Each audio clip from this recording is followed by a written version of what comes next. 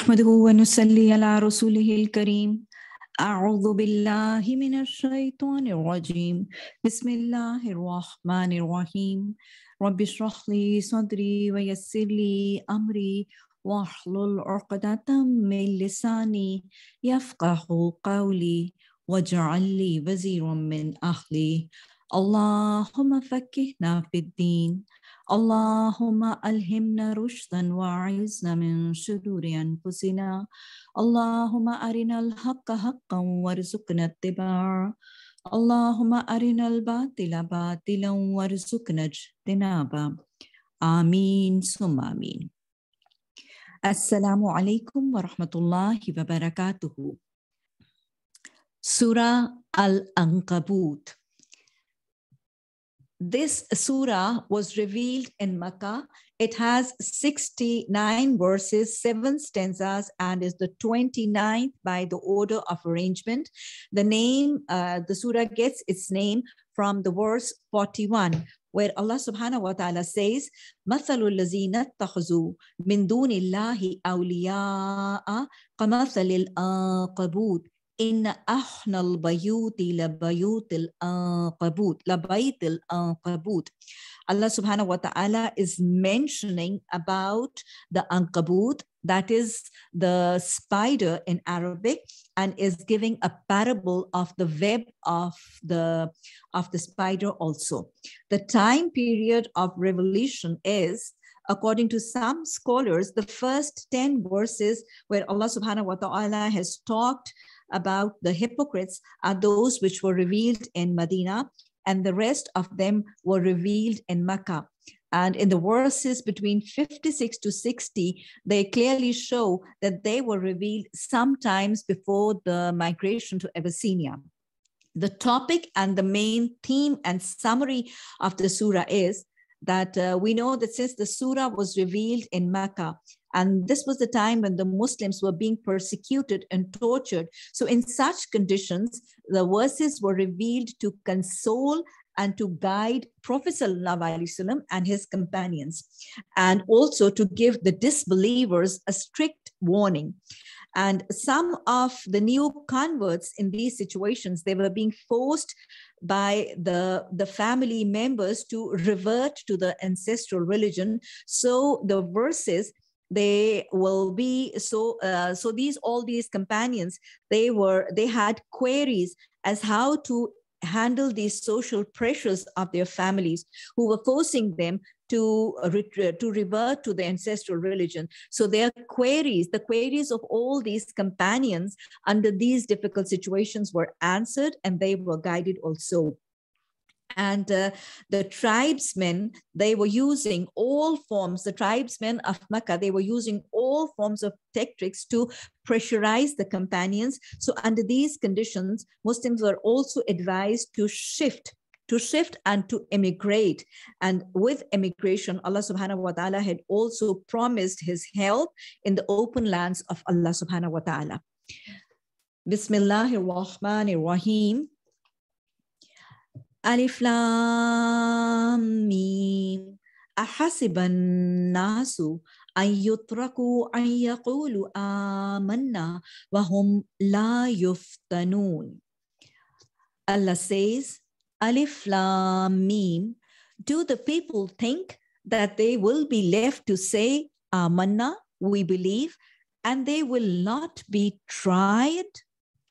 So the verse which is revealed in the period of severe trials of Makkah. In this verse, Allah has clearly stated that trial is mandatory. Trial is mandatory when a person embraces Islam, when the person utters and the person recites and accepts La ilaha illallah, then all forms of trial, physical, social, psychological, emotional, economic trials, they will be joining the life of this converted person who has converted to Islam. All the believers need to be clear that it has never happened, and it will not also happen in future, that a believer saying the Kalimat Tayyibah, announcing his acceptance of Islam. And then what happens, that angels will descend from heaven and place the crown of Mu'min on his forehead, and he sits on a throne announcing Amanna, Amanna, and then he will be carried to the Jannah. No, there is nothing of the sort which has happened or which will happen. All such assumptions are truly false. Trial is for sure. As Allah has already, we've gone through the verse in Surah Baqarah. Allah says, Am hasibtum an tadkhulul jannata walamma ya'tikum masalul lazina khalaw min qablikum مستهم البأساء والضراء والزلزل حتى يقول الرسول والذين آمنوا معه متى نصر الله ألا نصر الله قريب. Do you think that you will enter Jannah and you will not be put to trial? And similarly in Surah Baqarah, Allah said, وَلَنَبْلُوَنَّكُمْ بِشَيْءٍ مِّنَ الْخَوْفِ وَالْجُوعِ وَالنَّقْصِ مِّنَ الْأَمْوَالِ وَالْأَنفُسِ وَبَشِّرِ الصَّابِرِينَ. There will be glad tidings for all who are patient. But here also Allah says, وَلَنَبْلُوَنَّكُمْ. Trial is mandatory. So remember, trial is a prerequisite. Trial is mandatory. And now the next thing we need to know is why Allah subhanahu wa ta'ala puts the believer into trial. The first thing is that Allah subhanahu wa ta'ala wants to check them, wants to verify whether they are actually serious. Do they, who are calling themselves as the traders of Jannah, are they really serious? Do they really mean business? As Allah has said, Inna Allah hashtara min al-mu'mineen. Are they really serious, and do they really mean business with Allah subhanahu wa ta'ala, doing barter for Jannah? And the second reason is that after verification of their sincerity, Allah chooses them for his service. And then he puts them into trial. And all these trials with the purpose of brushing them up, to refine them, to polish them, to grind them. Just like when there is raw gold from the golden ore, it is in the form of a stone. It is melted, it is heated, it is burnt in the furnace to purify it as the expensive gold we have. The raw diamond in the form of a stone of diamond coming out from the diamond ore, they are cut, they are grinded, and they are polished to transform it into what? Into the valuable, precious, glittering diamonds. The more it is cut, the greater it will glitter and the greater will be its value. A pottery maker molds a pot of clay and bakes it in the oven. The longer it is heated and higher is the temperature of the oven, the better and the finer will be the porcelain, which will be made out of the pot of clay. Similarly, a team of carpenter and the team of the painter, they will do what? They grind, they rub the wood, they rub it hard to make it smooth and to make it shiny. So now we can understand why Allah subhanahu wa ta'ala puts to trial all his believers when he has ensured that they are sincere to him. And finally, last but not the least, when a believer after the trial becomes a valuable bondsman of Allah, becomes a valuable, cherished servant of Allah, then Allah puts him into trial. Then Allah puts his beloved servant into trial so that when the servant stays patient and is content with the decisions of Allah, then on account of his patience, his sins will be forgiven. His sins will shed and his grace will rise. Like Prophet ﷺ has promised all of us that when a believer is tried and he stays patient and content, then this serves as an atonement for his sins. And he gave an example that even if a thorn hurts him and he stays patient, then this will be an atonement for his sins. ربنا لا تؤاخذنا إن نسينا أو أخطأنا ربنا ولا تحمل علينا إصرا كما حملته على الذين من قبلنا ربنا ولا تحملنا ما لا طاقة لنا به واعف عنا واغفر لنا وارحمنا أنت مولانا فانصرنا على القوم الكافرين اللهم اجعلني صبورا واجعلني شكورا ربنا إننا آمنا فاغفر لنا ذنوبنا وقنا عذاب النار. Verse number 3, but we have certainly tried those before them, and Allah will surely make evident those who are truthful, and He will surely make evident the liars. Then Allah explains, as if to console, that it is not just you who have been, you are being exposed to all forms of persecution. Previous followers of the prophets were also persecuted, and this is just a trial. Or do those who do evil deeds think they can outrun us? Evil is what they judge. Whoever should hope for meeting with Allah, indeed the term decreed by Allah is coming, and He is the hearing and the knowing. And how is Allah like? One of His attributes, verse 6, and whoever strives only strives for the benefit of himself. Why? Because indeed Allah is free from need of the worlds. Allah is saying, Allah is Ghani. How is He free from the needs of the worlds? A hadith has been reported in which Allah subhanahu wa ta'ala has said that, O sons of Adam alayhi salam, if all of you, your predecessors and your successors, all of you turn like the most obedient and the pious of you, it will not increase anything in the universe of Allah. And O sons of Adam alayhi salam, if all of you, your predecessors and successors, they turn like the most disobedient and the most transgressor, it will not decrease anything in the creations of the universe of Allah. Allah is Ghani. And those who believe and do righteous deeds, we will surely remove them from their misdeeds and will surely reward them according to the best of what they used to do.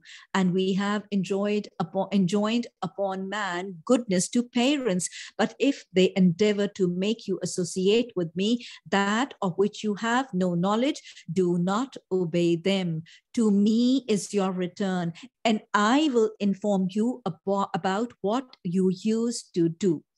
Now, this verse number 8 was revealed regarding a companion of Prophet sallallahu alaihi wasallam, Hazrat Sa'd bin Abi Waqqas radiyallahu ta'ala anhu.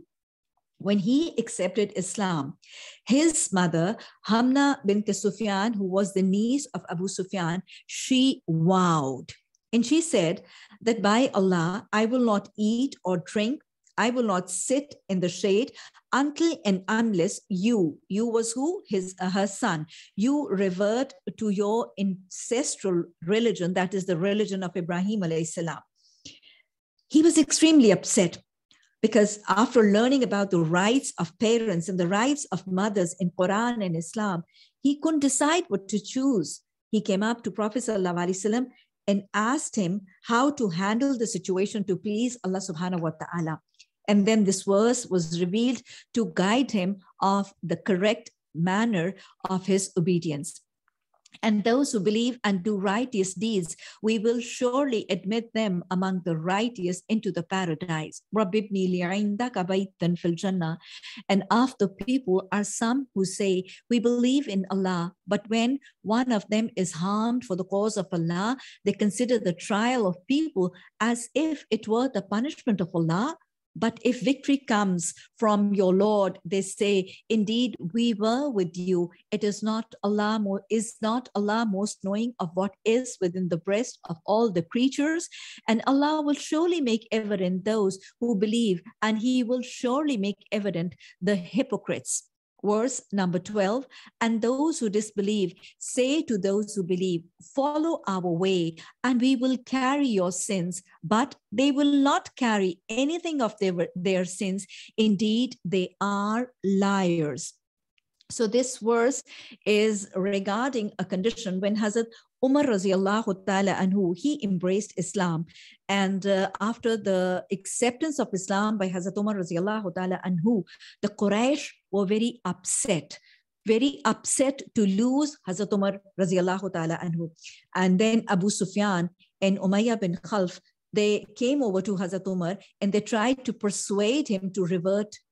And they also promised him that if he would revert to their ancestral religion, they promised him that on the day of judgment, they will take the load of his sins. And to this suggestion has Allah subhanahu wa ta'ala replied in this verse, guiding Hazrat Umar radiallahu ta'ala anhu. This is similar to what Allah says in Quran, La taziru waziratan wizra ukhra. Nobody is going to take the load of anybody. And then in Allah in Surah Baqarah says, Laha ma qasabat wa alayha ma iktasabat. For everybody will be what they are going to do themselves in this worldly life. So in the next verse, till the verse number 39, Allah is going to narrate the stories of Hazrat Nuh alayhi salam, Hazrat Ibrahim, and Hazrat Lut alayhi salam. But they will surely carry their own burdens and others' burdens along with their burdens, and they will surely be questioned on the day of resurrection about what they used to invent. And we certainly sent Nuh alayhi salam to his people, and he remained among them 1,000 years minus 50 years. That is 950 years, 650 years before the flood, and 300 years after the flood. And the flood seized them while they were wrongdoers. But we saved him and the companions of the ship, and we made it a sign for the worlds. And we sent Ibrahim alayhi salam when he sent to his people, worship Allah and fear him. That is best for you if you know.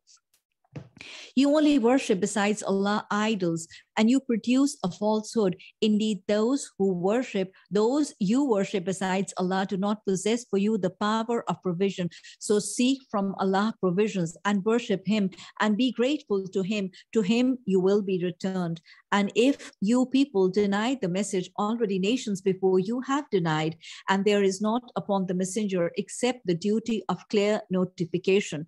Have they not considered how Allah begins creation and then repeats it? Indeed, that for Allah is easy. Say, O Muhammad sallallahu alaihi wasallam, travel to the land and observe how he began creations, and then Allah will produce the final creation.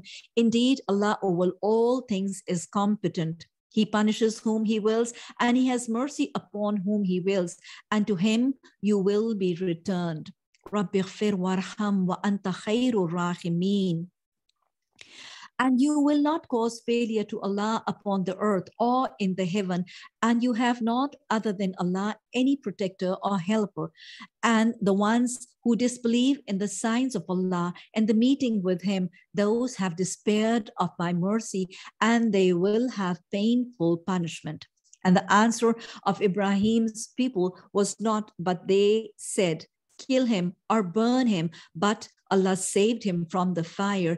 Indeed, in that are the signs for people who believe.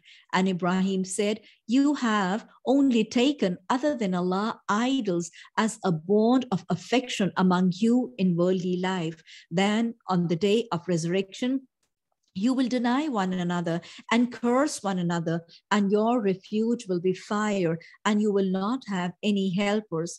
And Lut believed him. Ibrahim alayhi salam said, indeed, I will emigrate to the service of my Lord. Indeed, I will emigrate to the service of my Lord.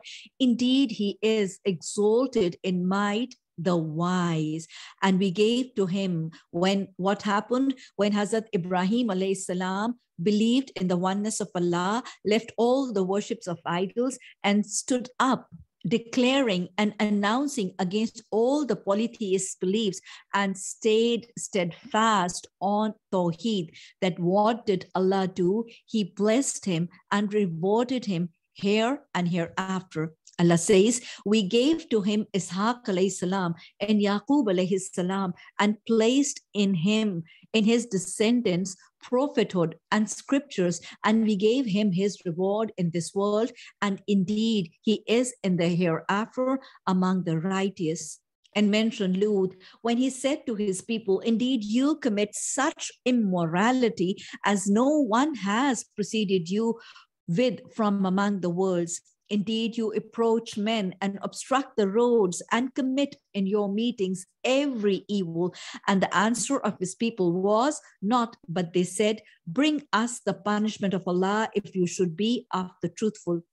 He said, my Lord, support me against the corrupting people. And when our messengers came to Ibrahim with the good tidings, they said, indeed, we will destroy the people of that Lut's city. Indeed, its people have been wrongdoers. Ibrahim said, indeed, within it is Lut. They said, we are more knowing of who is within it. We will surely save him and his family, except his wife. She is to be of those who remained behind.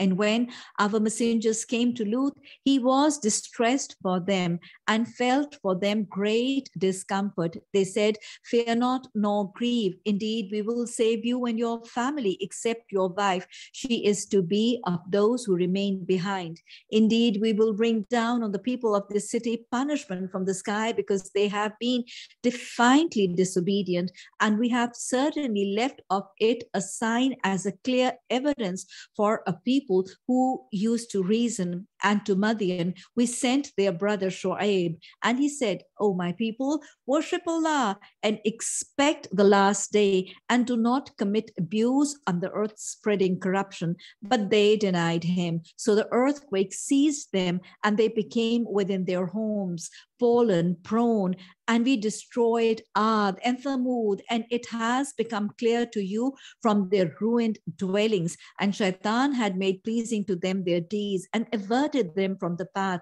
and they were endowed with perception. And we destroyed Qarun and Pharaoh and Haman, and Musa alayhi salam had already come to them with clear evidences, and they were arrogant in the land, but they were not outrunners of our punishment. Verse number 40, so each we seized for his sin, and among them were those upon whom we sent a storm of stones. Who was this? The people of Lut. And among them, those who were seized by the blast from the sky. These were the people of Samud and also the people of Acre, and among them were those whom we caused the earth to swallow. These were Hasafa, were whom the people of Lut, and also whom Qarun, and among them were those whom we drowned, and they were the people of Nuh, and they were also the Pharaoh and his army. And Allah would not have wronged them, but it was they who were wronging themselves. Verse 41, the example of those who take allies other than Allah is like that of spider, who takes a home. And indeed, the weakest of homes is the home of the spider. If they only knew. So from here, Allah subhanahu wa ta'ala is now going to explain the main summary of the surah with an example. The main topic of the surah is that all those who will believe and follow and obey the teachings of Allah and his prophet will be successful. And on the contrary, all those who will not believe and they will disobey and transgress will fail and will be severely punished. So to prove this, Allah subhanahu wa ta'ala is now giving the example of Ankabut, the spider, and its house, that is the web. Now, the same message is being explained by this example for our day-to-day life. I repeat again, Allah says the example of those who take allies other than Allah is like that of spider who takes a home. And indeed, the weakest of homes is the home of the spider, if they only knew. Allah explains that the people who obey and follow the guidance of those other than Allah in their personal lives, in their domestic issues, or in their marital affairs, then their homes will be extremely weak, like the house of a spider. Families who fail to obey the guidance and orders of Quran and Hadith and follow the models of Shaitan are unsuccessful, unhappy, and they have very poor mutual bonds of love and affection. Just like the web of spider collapses on a single blow or on a single touch, similarly, such marital relationships will very easily end up in a breakup. Today, if we realize today the rate of divorce in the Muslim families is increasing geometrically. It is increasing geometrically, similar to what it was in the West. Marital bonds are breaking as if they were like delicate strings. The family structures are collapsing as if the houses were like what? A house of sand. We come to hear that a couple was married with all the lavish expenditures and millions spent on the gatherings and functions and dresses and jewelries and photo shoots and dowries and whatnot. But so very quickly does it end up in a divorce. It ends up in a divorce in a few months. Moreover, we also hear of a couple married since the last 20 years, having children, and all of a sudden ending up in breaking up and separating in a divorce. Why have the homes become so susceptible? Why are the homes and why have the marital bonds become so very weak? The reason is what this verse is rightly explaining, that when the infrastructure of the home is not built up according to the teachings of Quran, then they will tend to be unstable and they will be liable to go away and let go easily. Because Quran and Hadith gives us a complete guidance for all the stages of marital affairs. For example, even before marriage,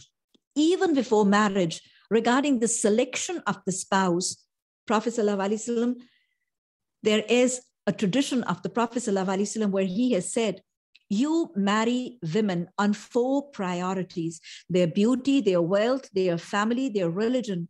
May Allah bless you. Marry women for the cause of their religion. Implying what?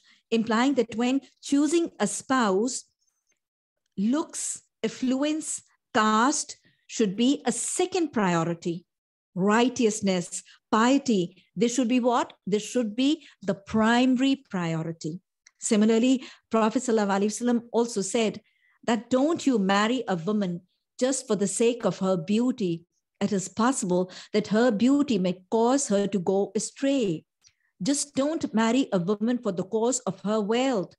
It is very possible that her wealth may misguide her. Marry women for the cause of their religion. And then Prophet ﷺ has also told and guided all of us that if you receive the proposal of a person with whose religion and deen and manners you are satisfied, then accept the proposal. So these are the guidances which have been provided to all of us from Prophet ﷺ's ahadith. And not only did Prophet ﷺ give these advices for the daughters of the Ummah, he followed the same for his own daughter also. The daughter for whom Prophet ﷺ used to say, Fatima is a part of my body. Fatima radiallahu ta'ala anha, who used to come, Prophet ﷺ used to receive her. He used to stand up. He used to kiss her hand. He used to kiss her on her forehead. He married her when she reached puberty. He married her off. And obviously we can realize that there must have been many proposals of wealthy leaders in Medina. There might have been many proposals available of all the wealthy leaders of the tribes. But whom did Prophet ﷺ choose for Hazrat Fatima radiallahu ta'ala anha? Hazrat Ali radiallahu ta'ala anhu, who was the first child to embrace Islam, for whom Prophet sallallahu alaihi wasallam had said, Ali is what? Ali is the door to knowledge. And Ali radiallahu ta'ala anhu, who had received the title of Asadullah, the lion of Allah, and whom Prophet sallallahu alaihi wasallam had introduced to Hazrat Fatima radiallahu ta'ala anha, that Fatima, I have married you to the best man of our family. But Ali radiallahu ta'ala anhu was like what? He was not wealthy. He was poor. He was hand to mouth. And his friends, they had asked him and they had suggested him to ask for the hands of Hazrat Fatima radiallahu ta'ala anha from Prophet sallallahu alaihi wasallam. So he went and he came to the gathering of Prophet sallallahu alaihi wasallam, but he would not speak, and he sat quietly. And Prophet sallallahu alaihi wasallam asked him, what is the matter? But he still kept quiet because he couldn't just say anything. He just kept quiet. And then Prophet sallallahu alaihi wasallam asked, Ali, what is it that you want? Why don't you ask? And then he was again silent. And then Prophet sallallahu alaihi wasallam asked him, have you come to ask for Hazrat Fatima's hand? He said, yes. And then Prophet sallallahu alaihi wasallam again asked, then why don't you say so? Why don't you ask for it? And then he replied, he said, Prophet sallallahu alaihi wasallam, I don't find the economic resources to marry your princess. That is, I don't have the affordability. I don't find the economic resources to marry your princess. And immediately the Prophet ﷺ asked him that where is the armor which you got from the booty? And he brought it. It was auctioned. Hazrat Usman radiallahu ta'ala anhu, he bought it for 80 dirhams. And half of this was given to him for the arrangements of the walima, and half was given to him to give it to Hazrat Fatima radiallahu ta'ala anha as her bride's gift, the haq mahar. So this is the model of Prophet sallallahu alaihi wasallam. This is the model of the Sunnah regarding the priorities of selection of a spouse for the children. But as contrast to this, today in our lives, we see that when we start looking for a daughter-in-law, what do we look for? We look for a girl who is a rich father's daughter. And we think and we imagine that she will bring a lot of dower and will furnish our house. Or then we try to look for an extremely good-looking, beautiful girl who is like a model, or a highly educated professional wife for our sons who will earn and who will assist in the running of the expenditures. Or we try to look for a daughter of an influential father, who is on a well-known post, or a high-fly business tycoon, a renowned politician, or an aristocrat who will be a social support for our son to rise in this world. And while we are looking for a husband, for our daughter or for our sister, what do we normally do? We try to find out about the size of the parents' house and the locality of the parents' house. And when visiting them, we count the cars and we notice the models of the cars which have been parked in the garage of the house. And we tend to look for and observe the chandeliers and the crystals and the curios in the drawing room and the cutlery and the crockery, not to miss the number of the attendants who are running around also. But what we forget to ask is, what we forget to try to find out and to ask is that all the wealth and the riches that are impressing us, are they all lawfully earned? Whether the zakat and charity is being paid also or not? We do ask about the boy, the qualifications and the degrees, his chances of rising, his career, how pushing, how confident, and how enterprising the boy is. But I'm very sorry to say, we usually forget to find out or to notice whether the boy had a sunnah of Prophet Sallallahu Alaihi Wasallam on his face, a beard or not, whether he is used to offering his salah as a congregation in the mosque or not. So if these are the priorities which are totally contradictory to the priorities taught to us by Sunnah of Prophet Sallallahu Alaihi Wasallam and by the words of Prophet Sallallahu Alaihi Wasallam, then obviously the marital relationship we are going to build up is going to be weak and is going to be liable to give away very soon and very easily also. Then now, the next thing, after finding a suitable match, how does Islam guide us? Islam does guide us to carry on with all the marriage and all the functions. Prophet Sallallahu Alaihi Wasallam has told us that the marriage on which there has been the least of expenditures, that is, it was arranged simply, will be the most successful marriage. And how did he go about himself? He himself gave the same sunnah, proved the same sunnah while marrying himself and while the marriage of Hazrat Ali Raziallahu Ta'ala Anha and Hazrat Fatima Raziallahu Ta'ala Anha.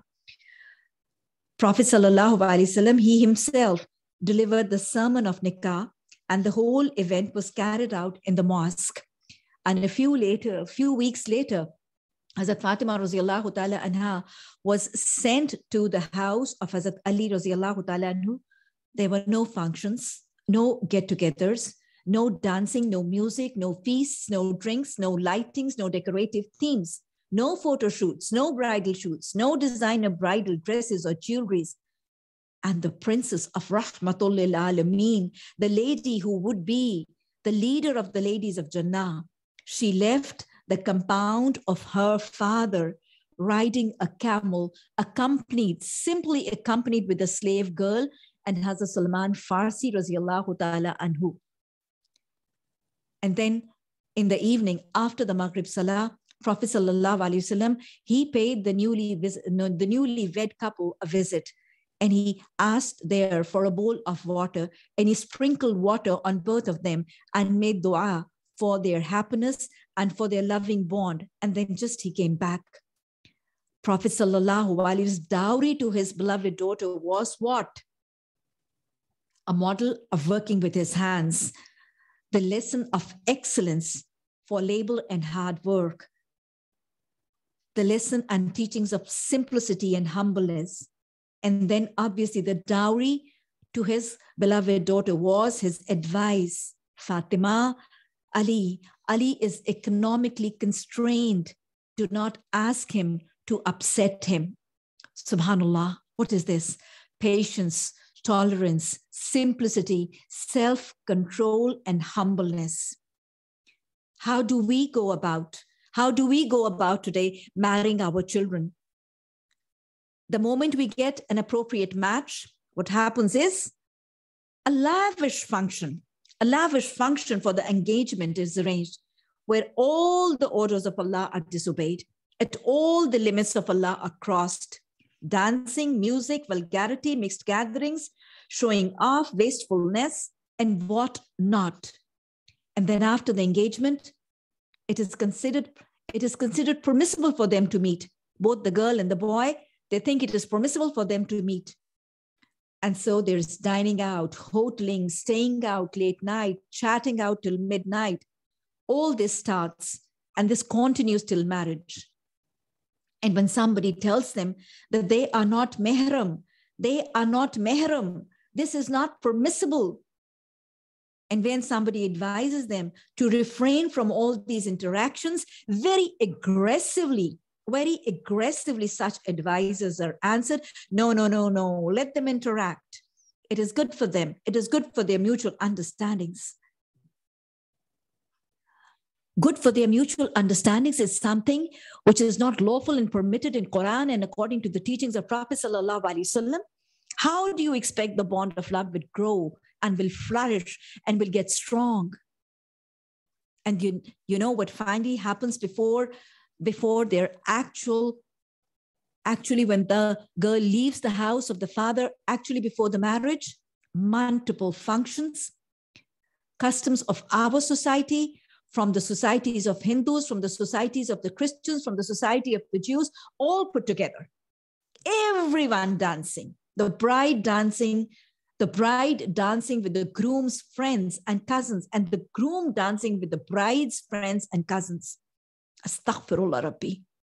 The bride's family dancing. Why are they dancing? The bride's family dancing. They have to part with their dear daughter. Dancing for what? Happy that someone has taken off the dumped garbage of their family? The groom's family dancing. The groom's family dancing might be because they are thinking that finally their worthless son did manage to get a wife. And finally on the day the bride is going to depart, what happens the whole day? She is in the parlor, makeup, styling, one after the other. And what happens is missing one salah after the other. She misses the salah of Maghrib. But why? Why? Because she cannot do wudu with her dress, with her makeup. And what happens is she departs from her parents' house without bowing, without prostrating to Allah subhanahu wa ta'ala. This was the house where she had spent her youth, where she had spent all the lovely years of her life, with all the love, all the care, all the affection she was showered with. She is leaving this lovely house without even saying her prayer. Allahu Akbar. She enters the house of her in-laws, her husband, her new house for the rest of her life. How important this day is for her, her life, how her life turning day. But there has been no Quran, no recitation of Quran, no connection with Quran, no salah, no prostration. And then what happens? The bride with all her adornments, wearing the best of the dresses, makeups, perfumes, all decked up from head to toe. She's made to sit on a stage with flowers around her, with spotlights focused on her, just like the fairy of the fable of fairy tales.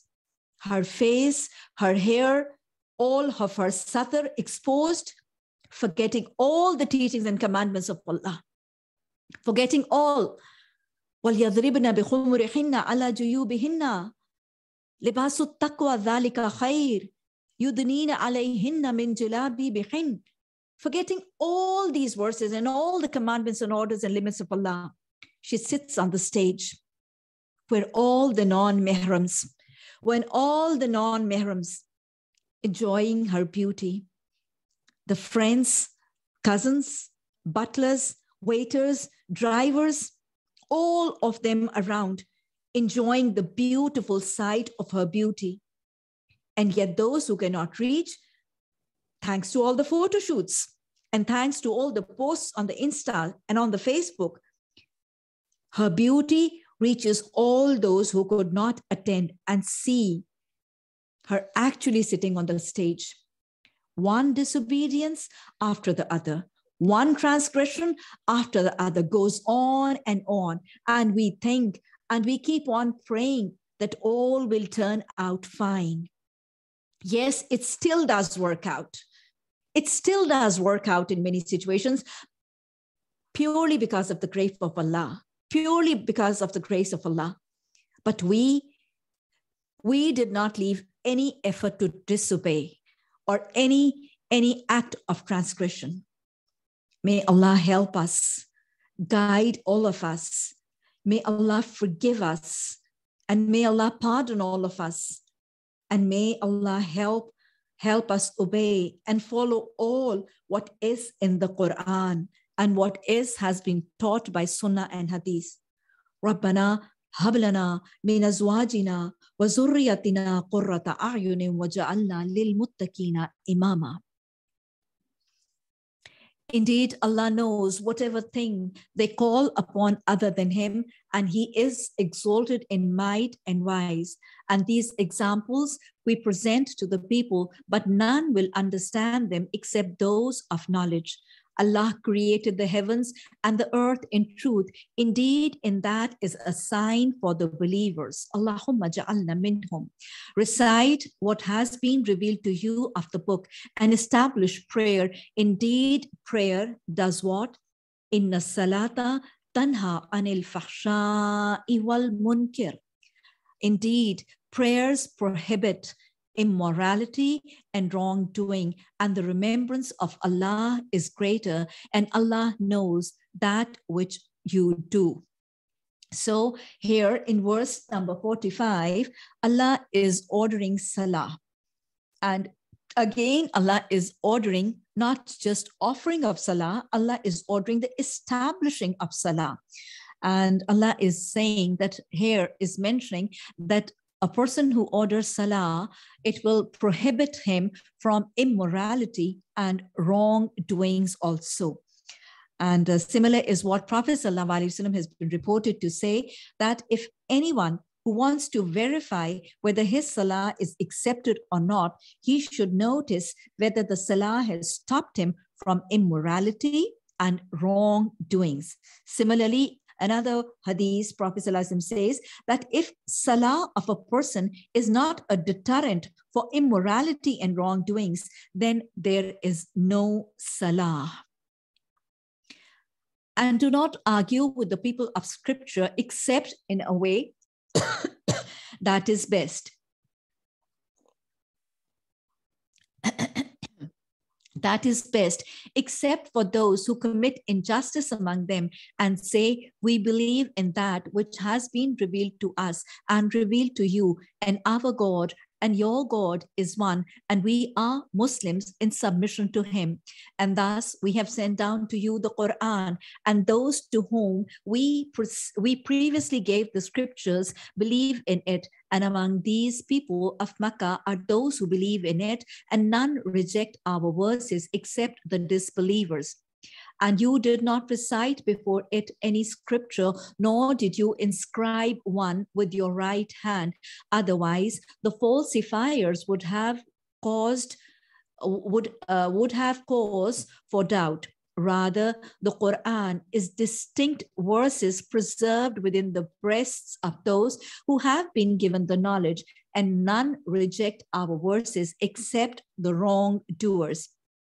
But they say, why are not the signs sent down to him from his Lord? Say, the signs are only with Allah, and I am only a clear warner. And is it not sufficient for them that we reveal to you the book which is recited to them? Indeed, in that is a mercy and reminder for people who believe. Say, sufficient is Allah between me and you as a witness. He knows what is in the heavens and earth, and they who have believed in falsehood and disbelieved in Allah, it is those who are the losers. Allahumma la taj'alna minhum. And they urge you to hasten the punishment, and if not for the decree of a specified term, punishment would have reached them, but it will surely come to them suddenly while they perceive not. They urge you to hasten the punishment, and indeed, hell will be encompassing of the disbelievers, and on the day of punishment will cover them from above and from below their feet. And it is said, taste the result of what you used to do. O my servants, who have believed, indeed my earth is spacious, so worship only me. Verse number 57, every soul will taste death, then to us will you be returned. Allahumma a'inni ala ghamaratil maut wa sakaratil maut. And those who have believed and done righteous deeds, we will surely assign to them of paradise elevated chambers beneath which rivers flow, wherein they abide eternally. Excellent is the reward of the righteous workers. Which righteous workers? Verse 59, who have been patient and upon their lords they rely. And how many a creature carries not its own provision. Allah has provided for it and for you, and He is hearing the knowing. So here, Allah subhanahu wa ta'ala in this verse is mentioning that those who will enter Jannah will be those who are patient and those who rely on Allah. Reliance on Allah. Tawakkul, reliance, is a spiritual form of worship of the bondsman. Allah is Al-Wakil, the one who is the caretaker, the one whom we can rely on, the one who can be depended upon. Tawakkul is trust on Allah. It is reliance on Allah. Depending on Allah means what?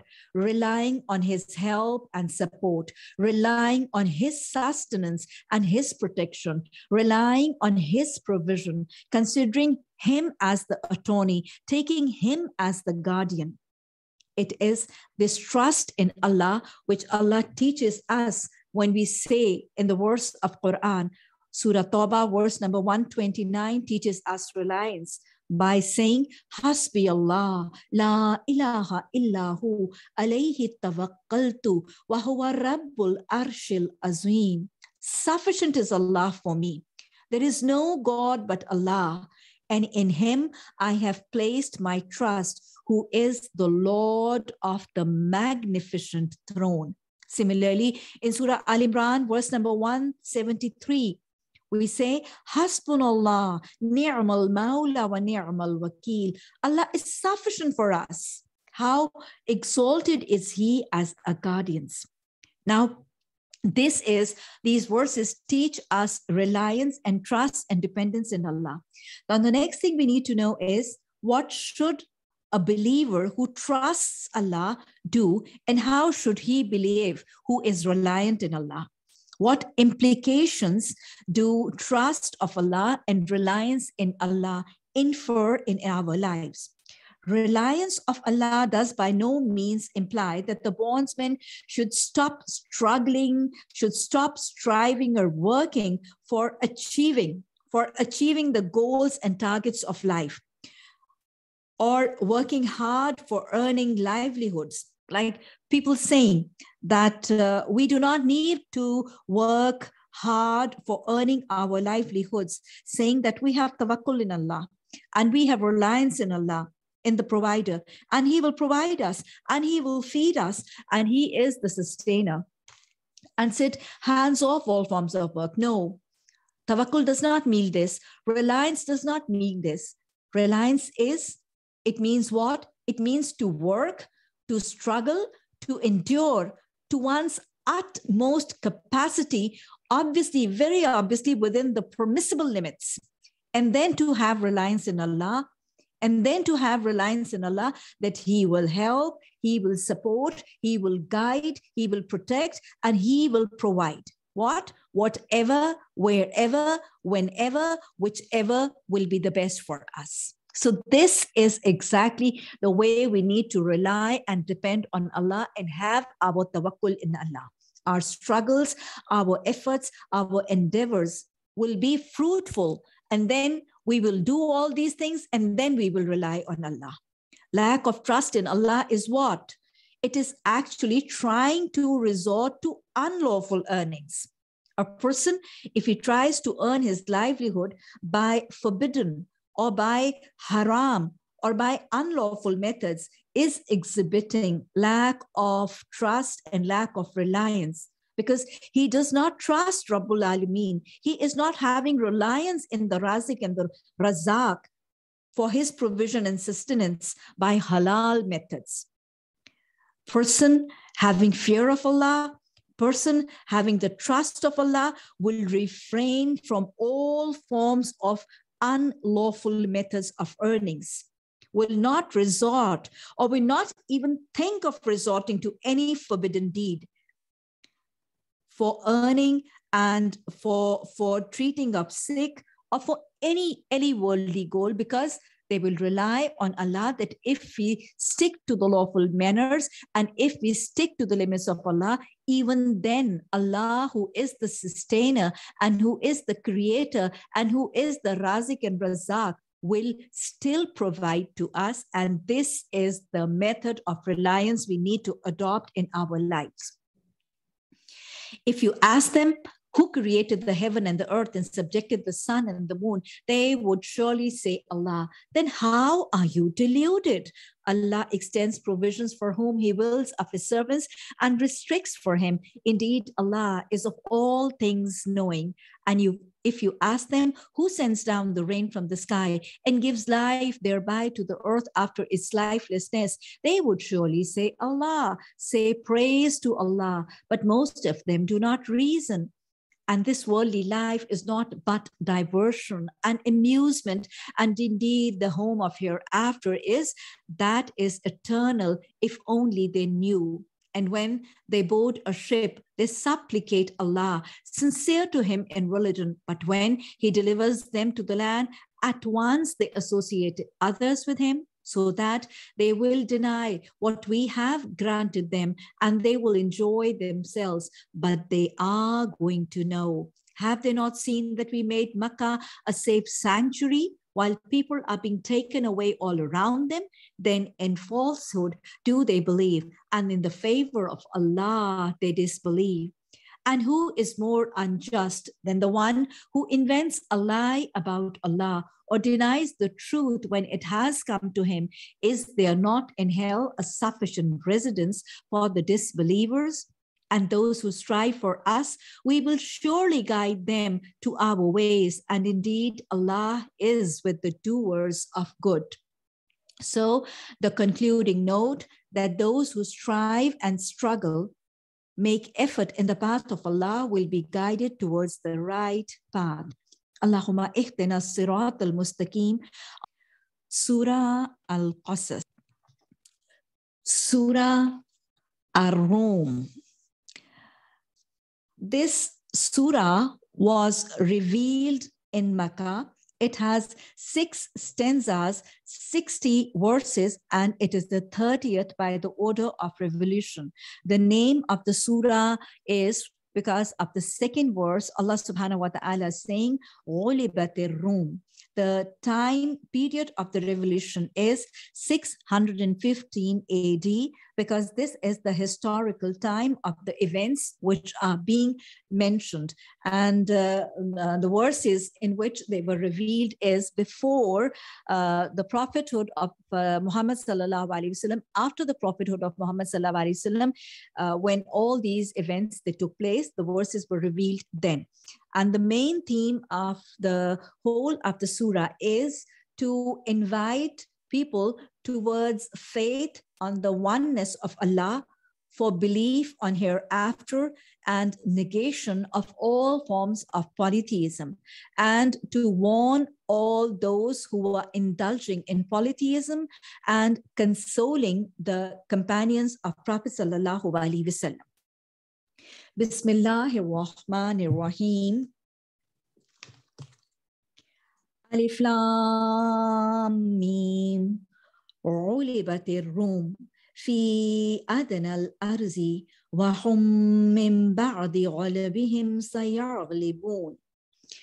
Allah subhanahu wa ta'ala says, Alif Lam Mim. The Byzantines have been defeated in the nearest land, but they, after their defeat, will overcome. Within 3 to 9 years, to Allah belongs the command before and after, and that day the believers will also rejoice in the victory of Allah. Believers will rejoice what? In the victory of Allah. He gives victory to whom He wills, and He is the exalted in might and merciful. It is the promise of Allah. Allah does not fail in His promise, but most of the people do not know. They know what is apparent of the worldly life, but they of the hereafter are unaware. So in the verse 1 to 7, Allah subhanahu wa ta'ala is commenting on a historical event which took place in during the life of Prophet sallallahu alaihi wasallam in Mecca. So to understand what Allah is explaining in these initial verses we would need to understand the historical background, to understand the state of affairs or the international politics of the time. In the time when these verses were revealed, there were basically two superpowers of the time: the Romans, who were the Christians, the Byzantine Empire, which was a Christian state, and they were led by the Maurice or the Caesar of Rome. The second was the Iranian state. They were the fire worshippers, and they were led by Hercules or Hercule. And like always, there had been a tussle of power with series of endless wars. Now, during all the wars, the sympathies of the people of Mecca, the polytheists of Mecca, they were with the Iranians because they were common in their polytheist beliefs, worshiping other than Allah. And the sympathies of the Muslims throughout, they were with the Christians, because obviously the Christians, they were the people of the book, and they believed in Allah, and they believed in the angels and the prophets and the day of judgment. So because of their common points of belief, the sympathies of the Muslims were with the Romans. Now, when this surah was revealed, the Iranians had defeated the Romans, as Allah is saying here, غُلِبَتِ الرُّومُ.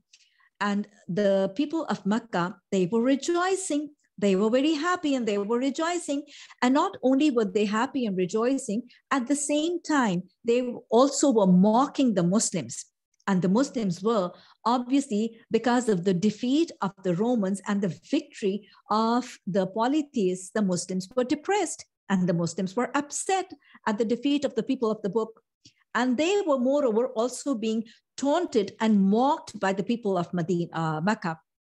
And the people of Mecca were telling them that just look, like this situation, like Allah subhanahu wa ta'ala has supported the fire worshippers of Iran and defeated the believers of prophets. Soon will Allah do the same with the people of Mecca and with the Muslims of Mecca also. And the Muslims of Mecca, they will soon meet a bad fate. And the Meccans, they will exterminate Islam, and they will finish off all the Muslims very soon.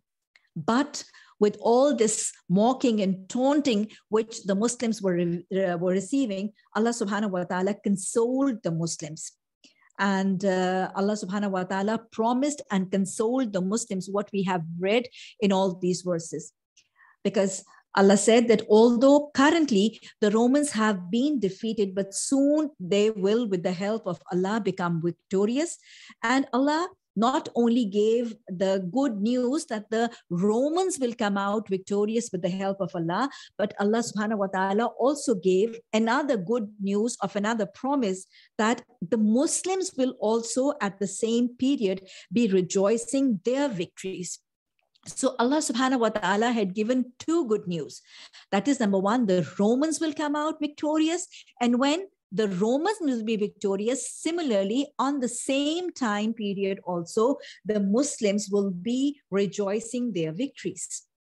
Now, these good news and these prophesizings were coming in such an initial period of the life of Prophet sallallahu alaihi wasallam that this was seeming like next to impossible. But Allah subhanahu wa ta'ala was promising this and was prophesizing this, He who is Alamul Ghuyub, and then the whole happenings did come out to be true. All these promises of Allah, very soon they came out to be true. Proving what? The words of Allah are always true. And the prophecies of Allah, Alamul Ghuyub, they will be turned out to be true. They prove the powers, the attributes, and the authorities of Allah. It also proves the truth of the prophethood of Prophet sallallahu alaihi wasallam, and it also proves the truth of the verses of Quran.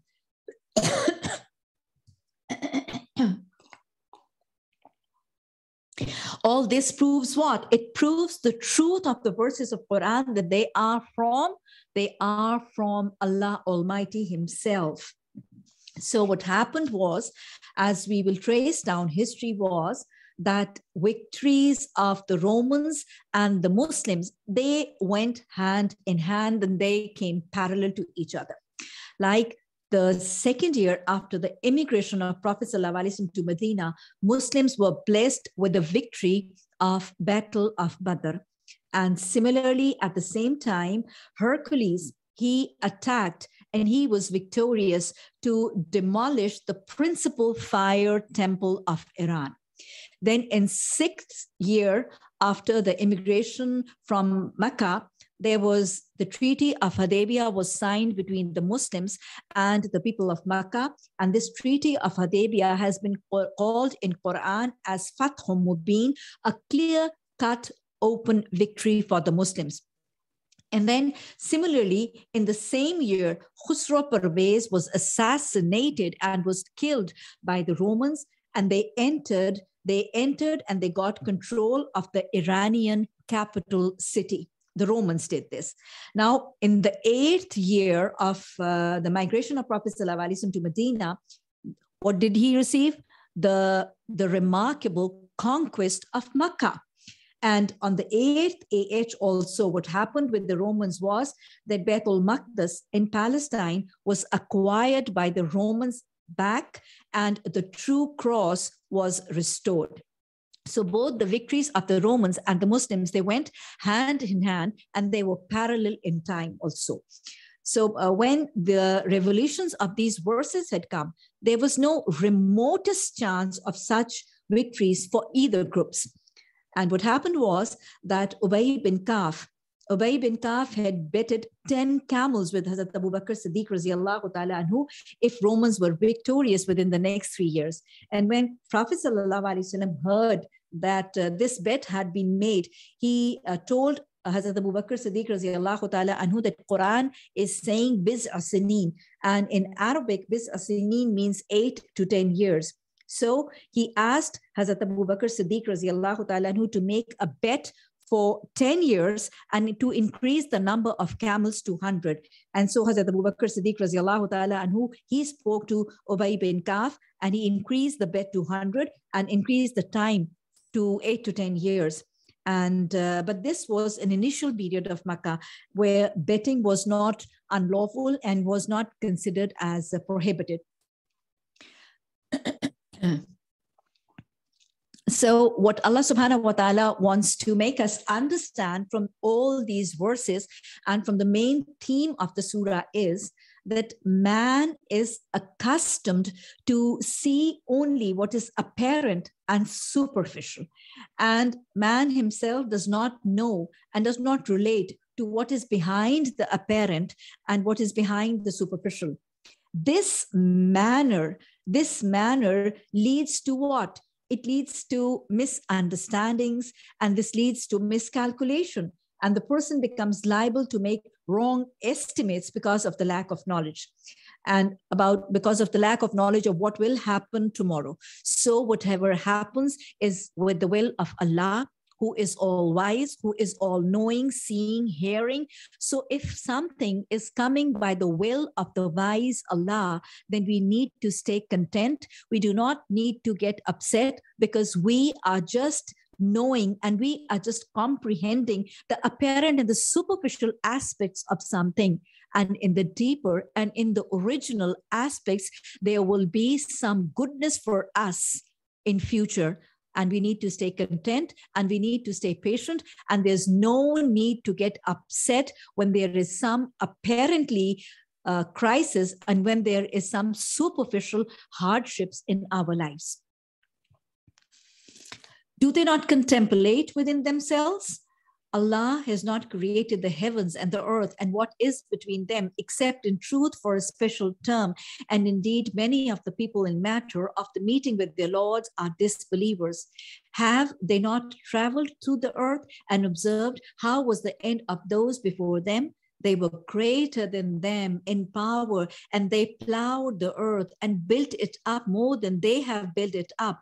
And their messengers came to them with clear evidences, and Allah would not ever have wronged them, but they were wronging themselves. Then the end of those who did evil was the worst consequence, because they denied the signs of Allah and used to ridicule them.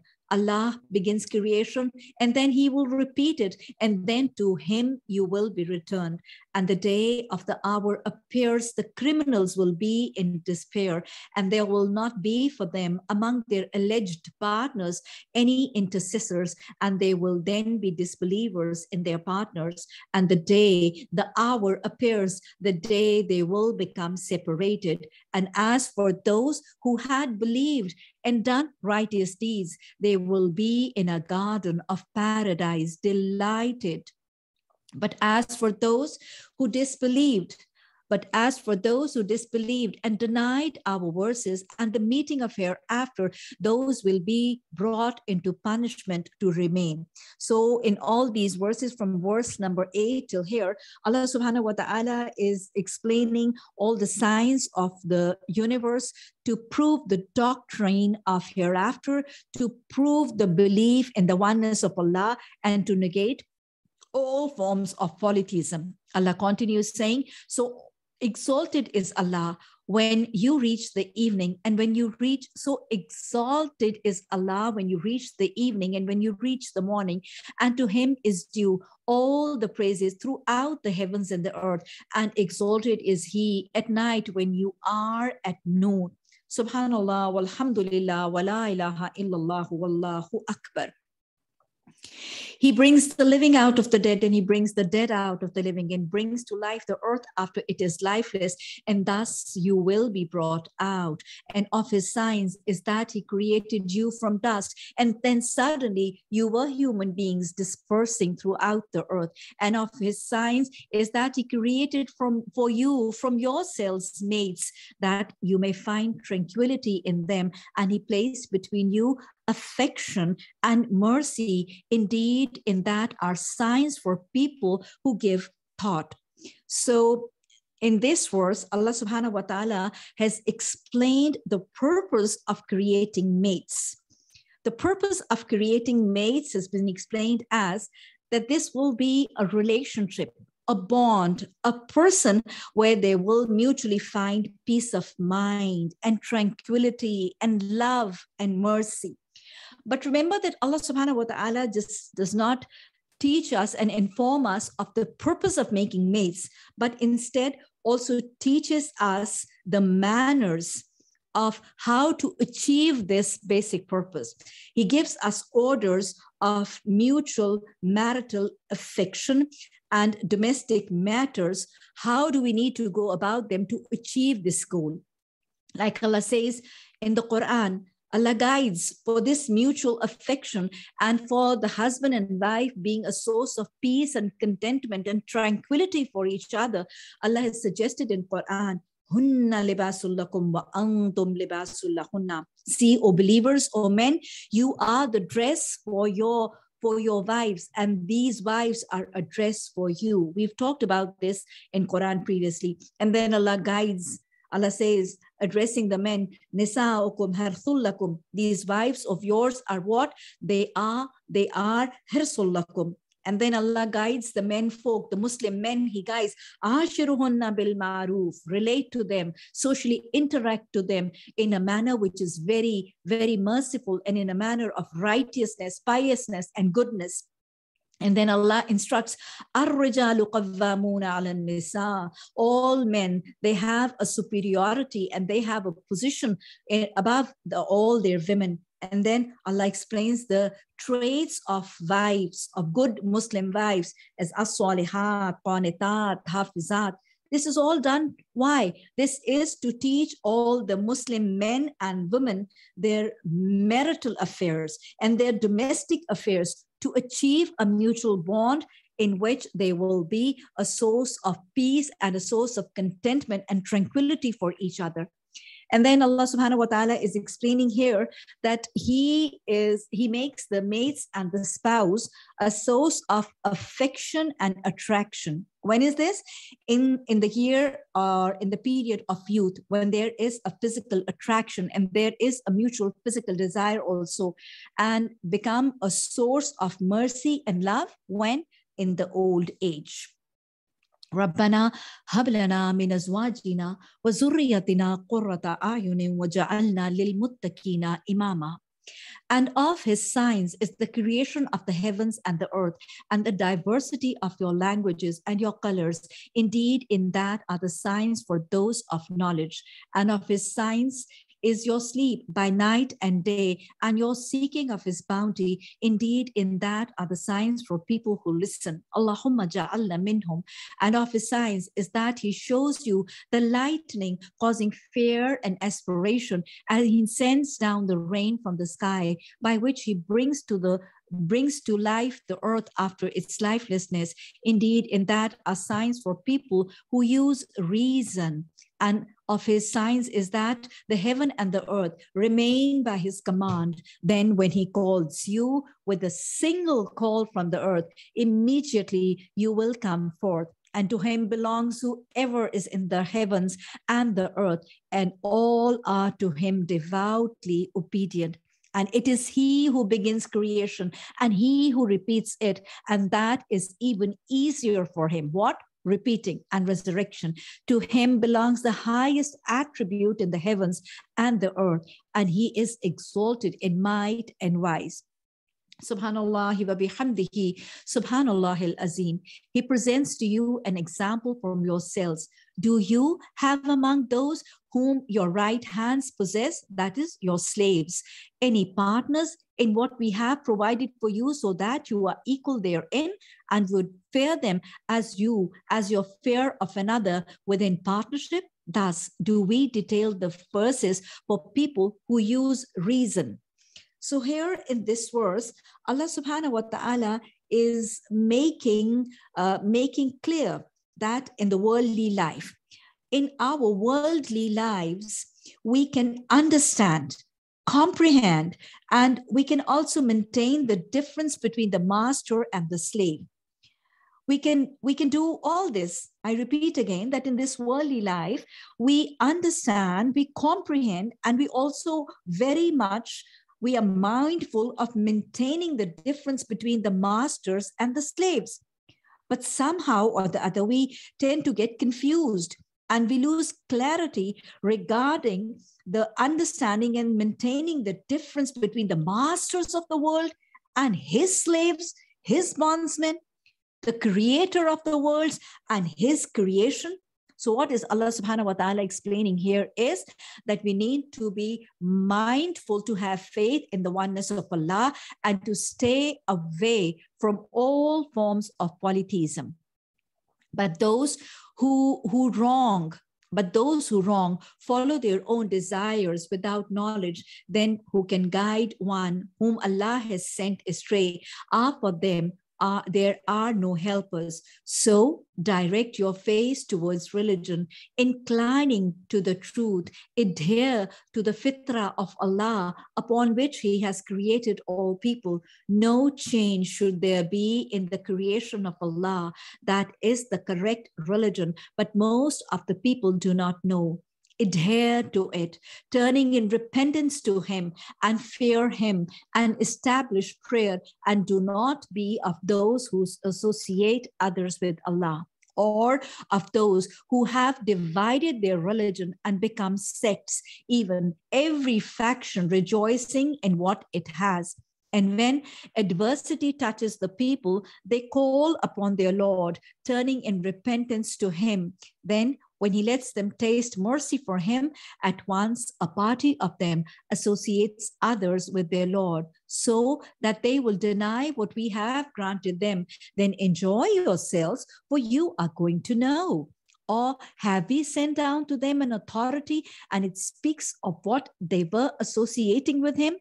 And when we let the people taste mercy, they rejoice therein. But if evil afflicts them for what their hands have put forth, immediately they despair.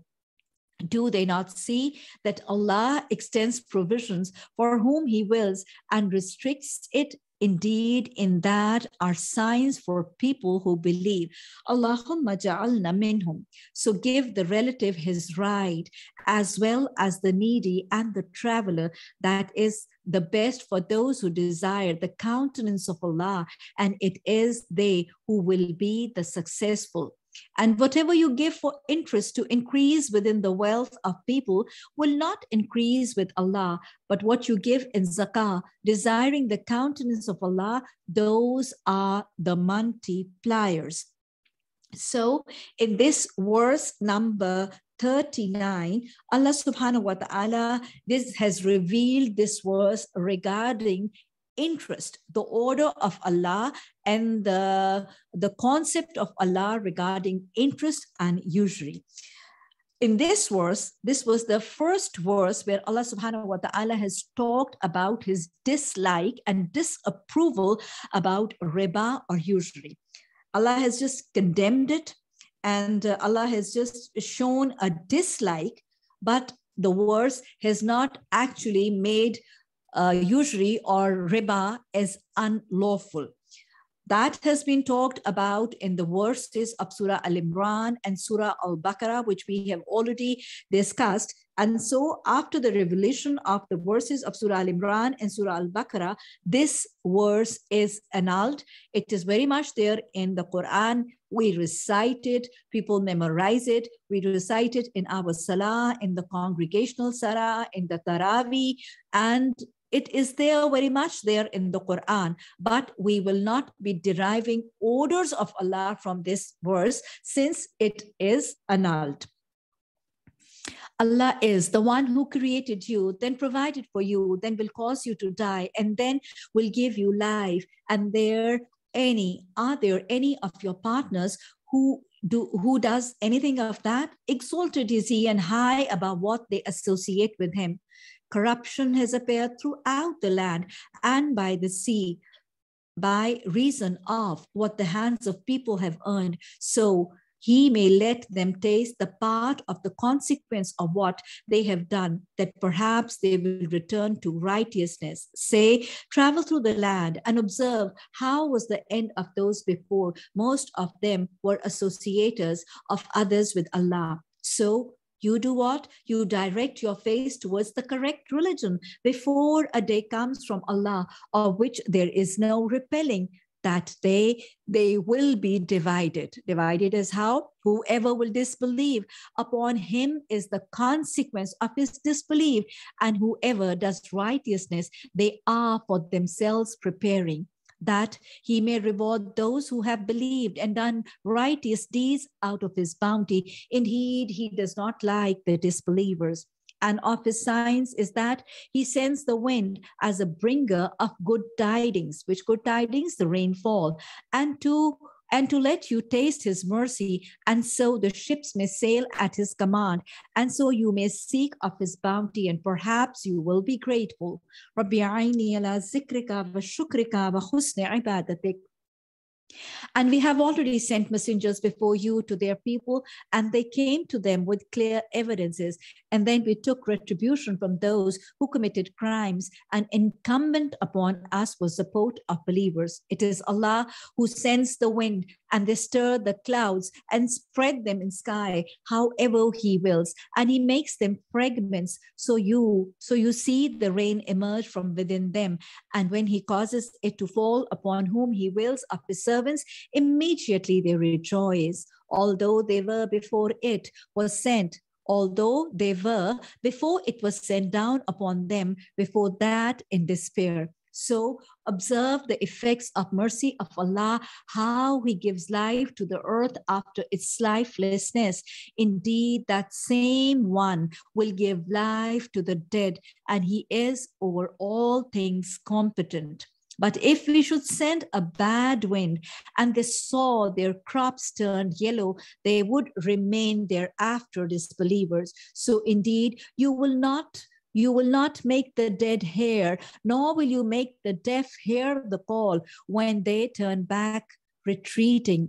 And you cannot guide the blind away from their error. You will only make hear those who believe in our verses, so they are Muslims in submission to Allah.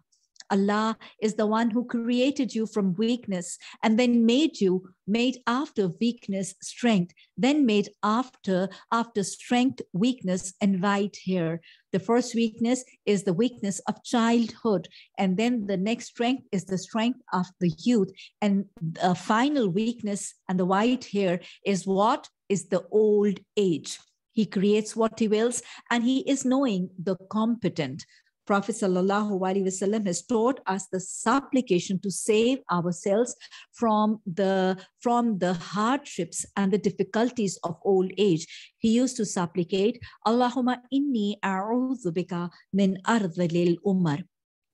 And the day of the hour appears, the criminals will swear they had remained but an hour. Thus they were deluded. But those who were given knowledge and faith will say, you remained the extent of Allah's decree until the day of resurrection. And this is the day of resurrection, but you did not use to know, so that their excuses will not benefit those who wronged, nor will they be asked to appease Allah. And we have certainly presented to the people in this Quran from every kind of example, but if you should bring them a sign, the disbelievers will surely say, you believers are but falsifiers. Thus does Allah seal the heart of those who do not know. So do what? Be patient. Indeed, the promise of Allah is truth, and let them not disquiet you who are certain in faith. Allahumma ja'alni saburan wa ja'alni shakura wa ja'alni fi aini saghira wa fi a'yunin nasi kabira. ربنا لا تزغ قلوبنا بعد إذ هديتنا وهب لنا من لدنك الرحمة إنك أنت الوهاب سبحانك اللهم وبحمدك نشهد أن لا إله إلا أنت نستغفرك ونتوب إليك سبحان ربك رب العزة عما يصفون وسلام على المرسلين والحمد لله رب العالمين آمين ثم آمين.